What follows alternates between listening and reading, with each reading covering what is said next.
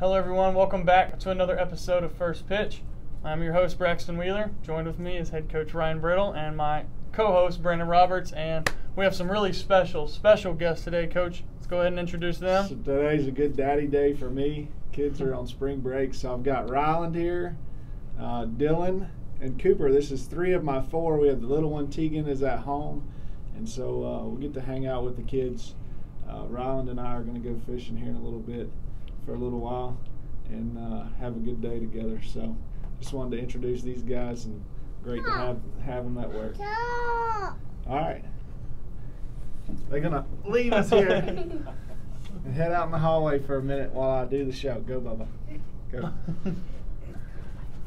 All right, so it was good for everyone to see them guys. And anyway, let's just jump right into it here. It's not going to be too long of a show today. Let's just recap Shenandoah. All I have written down here is just we lost the first game 2-1 and the second game 8-6. It was a good weekend of celebrating, the senior day and all of this, and what we did afterwards with the food and stuff. But on the field, we just we competed, but I don't think we just fell short. And simple, Yeah. We fell short both games, and you'll have that sometimes. And I guess it's better to get it out of the way now with those guys. But Coach, this weekend We didn't swing it particularly well. A lot of fly balls, lazy fly balls to the outfield. Shenandoah played good.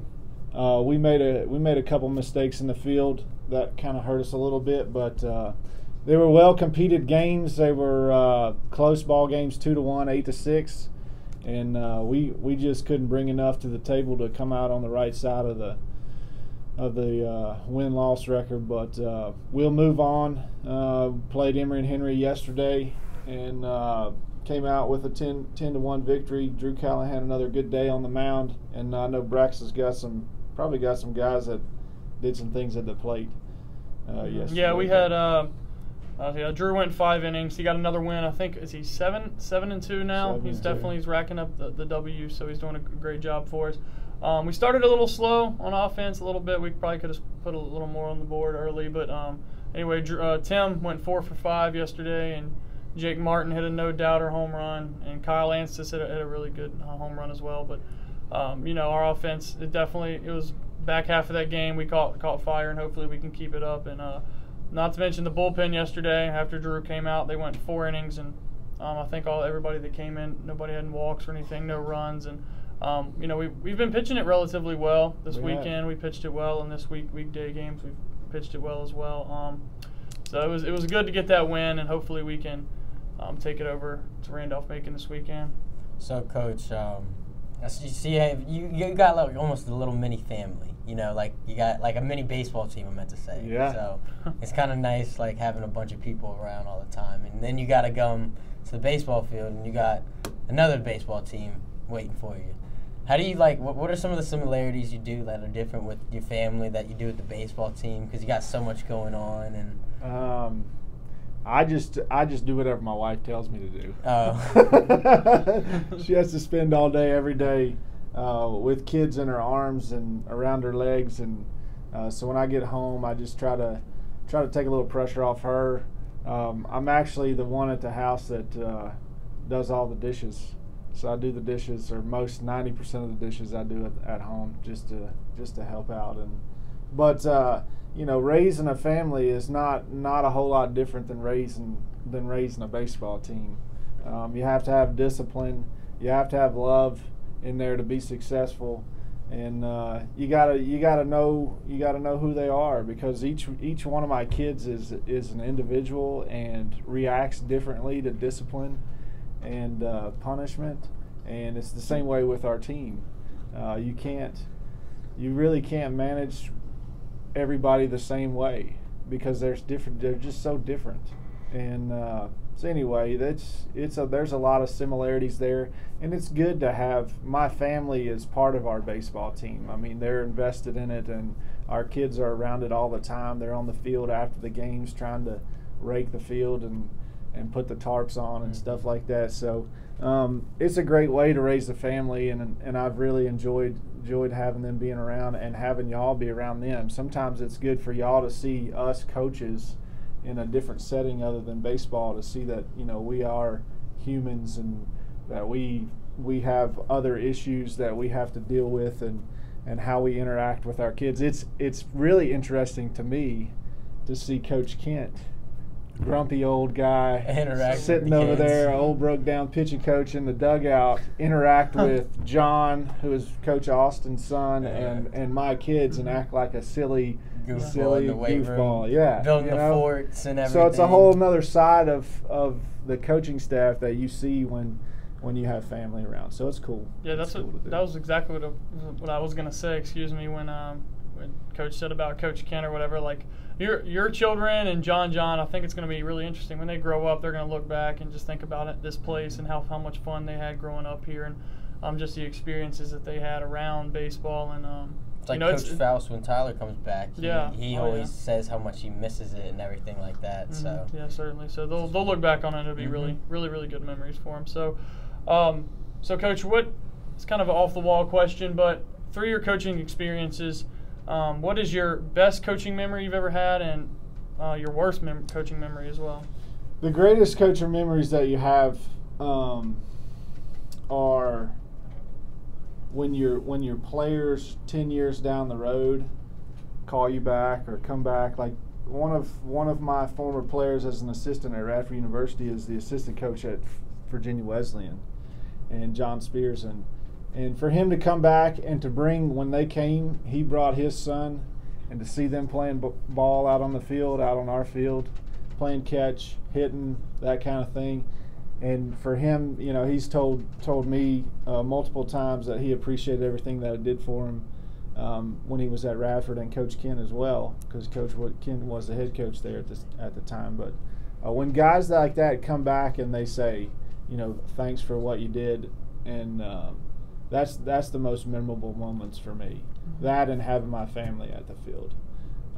As far as the not so great moments, typically happen off the field. You know, when you have to deal with knuckleheads getting in trouble, or somebody or somebody not being happy.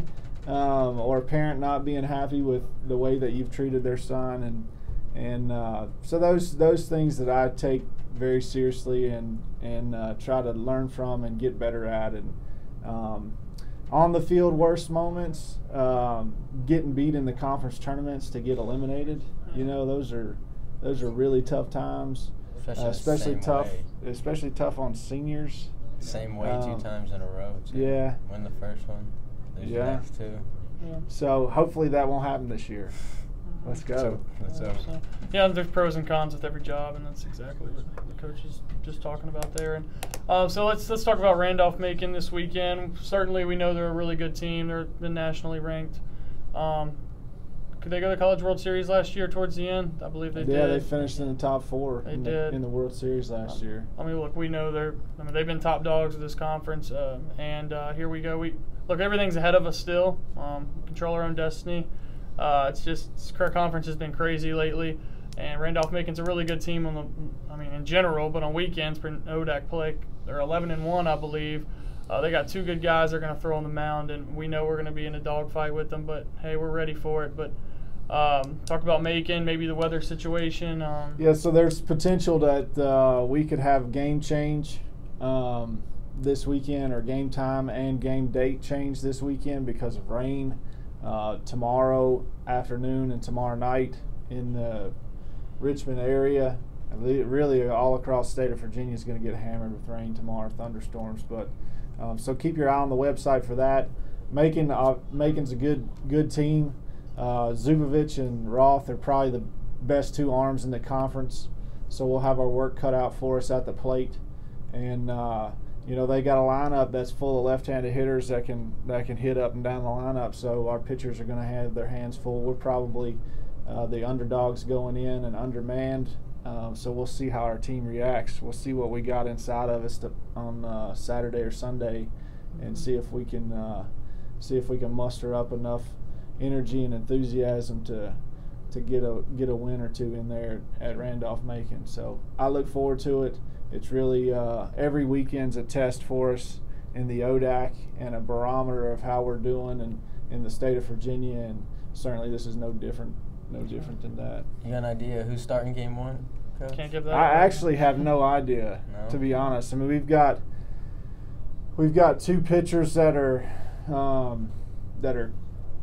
coming. One's coming off an injury and freak accident in a health and human performance class. He got some stitches in his head and whatnot, but and then another one that got hit in the forehead with a baseball this past weekend. That's trying to come back from that too. So Joey Pride. Yeah, Joey.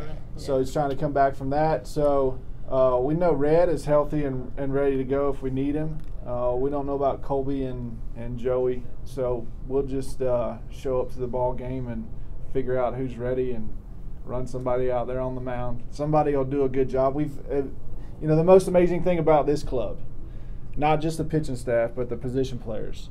We've gone through our ups and downs as far as people in and out of our pitching staff this year. I mean, it's really been something to try and manage the pitching staff and have somebody ready to go every game. And no matter who's been out there on the mound, us as a team, we've gone ahead. And the guy that's been put out there on the mound, for the most part, those guys have done a good job and kept us in the game and gave us opportunities. I mean, Red pitched 7 innings, gave up 2 runs, 1 earned against Shenandoah, a really good hitting team on Saturday. And who knew that was going to happen last fall? Never. So he's done a fantastic job for us, and it's really developed some depth. We have a pretty deep pitching staff, whether it's starting or in the bullpen. So I have no worries about that. Somebody will run out there and pitch some good innings for us, and we'll give ourselves a chance to win. But we really the internal confidence has to come out this weekend. Mm-hmm. We know that we can beat one of the top teams in the country, and we have to go out and prove it.